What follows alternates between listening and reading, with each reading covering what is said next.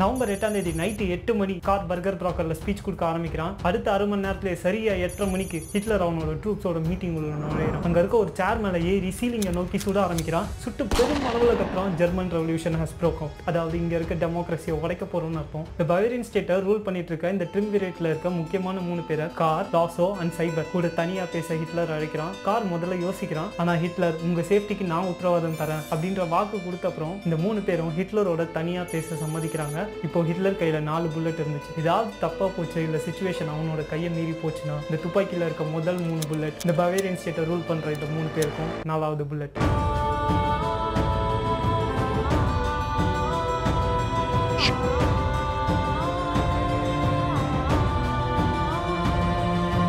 Hitler இந்த தனி ரூமுக்கு போறதுக்கு முன்னாடி நாசி லீடர்ஸ் கிட்ட சைக்கை காட்டுறான். என்னோட பர்மிஷன் இல்லாம இந்த மீட்டிங்ல இருந்து ஒருத்தன் கூட வெளியே போக கூடாதுன்ட்டு. இந்த 4 பேரும் தனி ரூமுக்கு போறாங்களா, அங்க இருக்க கூட்டம்லாம் லைட்டா சலசலப்ப ஆரம்பிக்குது. உடனே அங்க இருக்க நாசி பார்ட்டி லீடர்ஸ் எங்களுக்கு உங்க மேலயோ இல்ல பவேரியன் ஸ்டேட் போலீஸ் மேலயோ இல்ல மிலிட்டரி மேலயோ இல்ல கார் மேலயோ கோவம் இல்ல, எங்களுக்கு கோவம் எல்லாமே ஜெர்மனை ரூல் பண்ணிட்டு இருக்க இந்த டெமோக்ரஸி சிஸ்டம் மேலதான். இந்த டெமோக்ரஸியை உடச்சே ஆகணும், அதுக்கான முயற்சி தான் நாங்க எடுத்துட்டு இருக்கோம். அதனால தயவு செஞ்சு நீங்க உங்களோட சேர்ல அமைதியா அமரலாம், இங்க எந்த அசம்பாவிதமும் நடக்காது அப்படின்ற உறுதியை கொடுக்குறாங்க. ஒரு 10 நிமிஷம் ஹிட்லர் மட்டும் தனியா வெளியே வரான். நான் நினைச்சதை விட இந்த மீட்டிங் ரொம்ப நேரம் எடுத்துக்குது, சீக்கிரமா இவங்கெல்லாம் டிசிஷன் எடுத்துருவாங்கன்னு நினைச்சேன். இன்னும் அவங்களால டிசிஷன் எடுக்க முடியல. உங்களுக்கே தெரியும் நாங்க எதுக்காக இதை செஞ்சுட்டு இருக்கோம். விழுந்து கிடக்கிற ஜெர்மனியை திருப்பியும் தூக்கி நிறுத்ததான். அவங்க ஒன்னும் டிசிஷன் எடுத்து முடிக்கல. நீங்க எல்லாருமே என் பின்னாடி தான் நிக்கிறீங்கன்னு நான் அவங்க கிட்ட போய் சொல்லாமா அப்படின்னு ஹிட்லர் கேட்டதுக்கு அந்த கூட்டம் என்ன சொல்லுதுன்னா,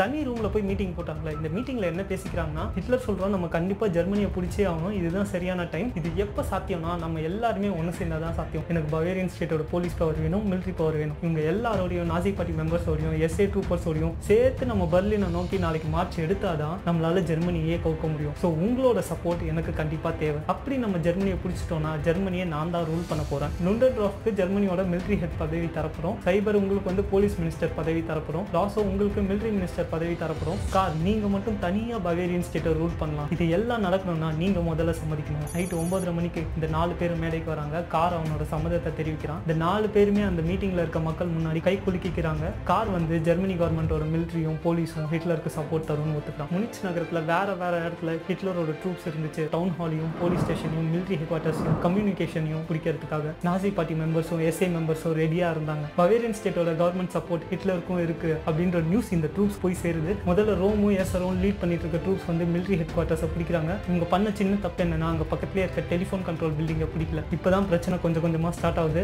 இந்த முனிச் நகரத்தில் இருக்க எல்லா ட்ரூப்ஸாலையும் எல்லா போலீஸ் ஸ்டேஷனையும் எல்லா டவுன் ஹாலையும் எல்லா கவர்மெண்ட் பில்டிங்கையும் அவங்களால பிடிக்க முடியல. அதுக்கான முக்கியமான காரணம் என்னன்னா, அங்க இருந்த போலீஸ் பீப்புளும் மிலிட்டரி பீப்புளும் கவர்மெண்ட் அஃபீஷியலும் இதை நம்ப மறுத்தாங்க. ஏன்னா அவங்களுக்கு அஃபீஷியலா எந்த ஸ்டேட்மெண்ட்டும் இல்லை. யாரோ ஒருத்தர் திடீர்னு வந்து கவர்மெண்டோட சப்போர்ட் ஹிட்லருக்கு தான் இருக்கு, நீங்க எங்க கூட தான் சேர்ந்தாகணும், ஒன்னு சேர்ந்து தான் நம்ம மார்ச் போறோம் அப்படின்னு சொன்னா யாராலையுமே நம்ப முடியல. அவங்களுக்கான அஃபிஷியல் ஸ்டேட்மெண்ட் எதுவுமே வரல. இந்த தகவல் பர்கர் ப்ராக்கர்ல இருக்க ஹிட்லரை போய் சேருது. ஸோ மீட்டிங் ஹாலில் இருக்க ஹிட்லர் நம்ம நேரில் வந்தால் தான் இந்த பிரச்சனையை சால்வ் பண்ண முடியும். அதனால இந்த மீட்டிங் ஹாலில் லுண்டன்ட்ராஃபோட பொறுப்புல விட்டுட்டு அங்கேருந்து கிளம்புறான். சில மணி நேரம் கழிச்சு லுண்டன்ட்ராஃப் என்ன பண்ணிடுறான்னா, அங்கே இருக்க அஃபிஷியல்ஸோட பேச்சை நம்பி இந்த கார், லாஸோ, இந்த சைபரையும் மீட்டிங் ஹாலை விட்டு கிளம்ப ஒத்துக்கிறான். ஏன்னா அவங்களோட வாக்குறுதியை 3000 பேருக்கு முன்னாடி கொடுத்துருக்காங்க, திரும்ப ரிவர்ஸ் வாங்க மாட்டாங்க அப்படின்னு நம்பி லுண்டன்ட்ராஃப் அந்த 3 பேரையும் வெளியே விட்டுறான். வெளியே விட்டோன்னே இந்த 3 பேரும் தனித்தனியாக போகிற மாதிரி போய் திரும்பவும் வேற இடத்துல ஒன்று சேர்ந்து பேச ஆரம்பிக்கிறாங்க. காருக்கு ஜெர்மனி கவர்மெண்ட்டை கவுக்கிறதுல சுத்தமா சம்மந்தமே இல்லை. இந்த சைசரும் லாசோவும் ஹிட்லர் சைடு தான் முன்னாடி இருந்தாங்கன்றது காருக்கு தெரியவே தெரியாது. இந்த சைசரும் லாசோவும் எப்படின்னா சந்தர்ப்பவாதிங்க, சூழ்நிலைக்கு ஏற்ற மாதிரி அவங்கள மாத்திப்பாங்க.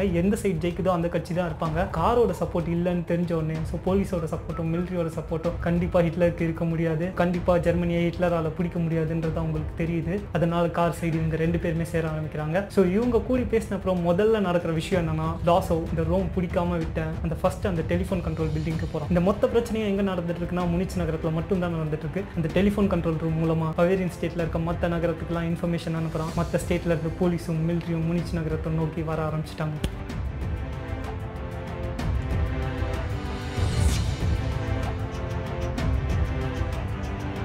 ஹிட்லருக்கு இந்த பக்கம் நடந்துட்டு இருக்க விஷயம் எதுவுமே தெரியாது. இன்னும் ஒவ்வொரு கவர்மெண்ட் பில்டிங்கையும் கன்வின்ஸ் பண்ண ட்ரை பண்ணிட்டே இருக்கான். சரியா இப்போ மணி அடுத்த நாள் நவம்பர் 9 விடிய காத்தால 2:55. இப்போ முனிச் நகரத்துல இருக்க எல்லா ரேடியோ ஸ்டேஷன்லயும் நியூஸ் வருது, பவேரியன் கவர்மெண்ட் நாசி பார்ட்டியோட சப்போர்ட் கிடையாது, இது கம்ப்ளீட்டா லாக் அகைன்ஸ்டா பண்ணிட்டு இருக்காங்க, சீக்கிரமாவே இந்த நாசி பார்ட்டியை பவேரியன் கவர்மெண்ட் பிடிச்சிரும் அப்படின்ட்டு எல்லா ரேடியோ ஸ்டேஷன்லயும் நியூஸ் வந்துட்டே இருக்கு. ஹிட்லருக்கு என்ன பண்றதுன்னே தெரியல. திருப்பி அந்த பர்கர் பிளாக்ல பியர் ஹாலுக்கு போறான். அங்க போன அப்புறம் தான் தெரியுது காரும் லாசவும் சைசரும் அந்த மீட்டிங்கை விட்டு போயிட்டாங்கன்ட்டு. ஹிட்லருக்கு இப்ப என்ன பண்றதுன்னே தெரியல. எல்லா மிலிட்டரி ஃபோர்ஸும் அந்த போலீஸ் ஃபோர்ஸும் நகரத்தை நோக்கி வந்துட்டே இருக்கு. அவங்களால சரியான டிசிஷன் எடுக்க முடியல. முனிச் நகரத்துல வேற இடத்துல இருந்த ட்ரூப்ஸ் போய் அவங்க என்ன பண்ணணும்ன்ற ஆர்டர் இவங்களால கொடுக்க முடியல. ஏன்னா அவங்களுக்கே தெரியல என்ன பண்ண போறோம்ட்டு. ரொம்ப நேரம் வேற இடத்துல ரோட்லயே வெயிட் பண்ணிட்டு இருக்க ட்ரூப் கொஞ்சம் கொஞ்சமா கலைய ஆரம்பிக்குது. காலையில இப்போ 8 மணி. இப்பதான் அவங்களுக்கு ஒரு ஐடியா தோணுது, நம்ம இங்க இருக்க மெம்பர்ஸையும் நாசி பார்ட்டி மெம்பர்ஸும் எஸ்ஏ மெம்பர்ஸும் சேர்ந்து முனிச் நகரம் ஃபுல்லாவே ஒரு மார்ச் போவோம். கண்டிப்பா முனிச் நகர மக்கள் பயங்கரமான துயரத்துல இருக்காங்க. நம்ம எதுக்காக இந்த மார்ச் நடத்துறோம் அப்படின்றது அவங்களுக்கு தெரியும். ஸோ நமக்கு மட்டும் ஜெர்மனி கவர்மெண்ட் வீழணுன்ற ஆசை இல்லை, அவங்களுக்கும் தான் வீழணுன்ற ஆசை. ஏன்னா அந்த அளவுக்கு பிரச்சனையை டெய்லி பார்த்துட்டு இருக்காங்கன்றது அவங்களுக்கே தெரியும். ஸோ நம்ம முனிச் நகரத்துக்கு ஃபுல்லா மார்ச் போக ஆரம்பிச்சோம்னா கொஞ்சம் கொஞ்சமா சாதாரண மக்கள் நம்மளோட மார்ச்ல சேர ஆரம்பிப்பாங்க.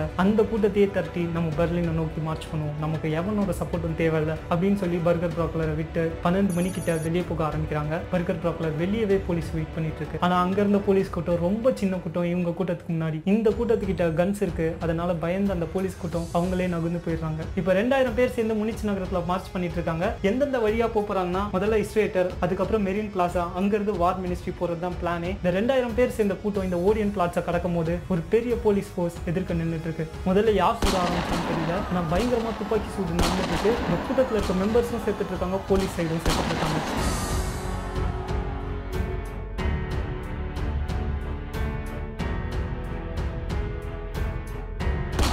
ஹிட்லர் அந்த கூட்ட நெரிசல்ல தடுக்கி கீழே விழுறான். விழுந்த இடத்துல அவனோட லெஃப்ட் ஆர்ம் உடையுது. இந்த இடத்துல அவனோட ஃபேட் ஹிட்லருக்கு ஹெல்ப் பண்ணிருக்கு. ஏன்னா இன்னைக்கு ஹிட்லர் செத்துருக்க வேண்டியவன். அவன் கீழே விழுந்த உடனே அவன் பக்கத்துலேயே நின்றுட்டு இருந்த ஸ்க்ரூபர் ரிச்சர் மேல குண்டு பாயுது. அந்த குண்டு ஆக்சுவலா ஹிட்லர் மேல பாஞ்சிருக்க வேண்டியது. ஸ்க்ரூபர் ரிச்சர் ரொம்ப முக்கியமான நாசி மெம்பர், அவன் செத்துட்டான். டாக்டர் வால்டர் ஸ்க்ரூப்ஸ் இவர் எஸ்ஏ ட்ரூப்ஸோட மெடிக்கல் டீம்ல ஒர்க் பண்ணிட்டு இருக்கவர். ஹிட்லர் உடனே கையை பிடிச்சி தரன்னு இழுத்து அவனோட கார்க்குள்ள போட்டு அங்க இருந்து வேகமா கிளம்ப ஆரம்பிக்கிறாங்க. ஹிட்லர் எங்க கொண்டு போய் சேர்க்கிறான்னா அவனோட ஃப்ரெண்டு வீடான ஹெப்பன்ஸ்டைன் வீட்ல கொண்டு போய் சேர்க்கிறான். இந்த வீடு எங்க இருக்குன்னா சவுத் பார்ட் ஆஃப் முனிச்ல இருக்கு, புஃபிங்ன்ற இடத்துல. அடுத்த 2 நாள்ல நவம்பர் 11 ஹிட்லர் அவனோட ஃப்ரெண்டு வீட்லயே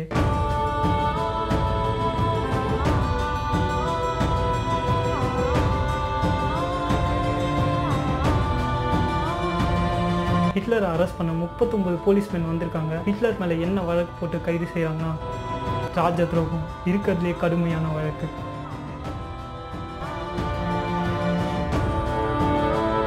you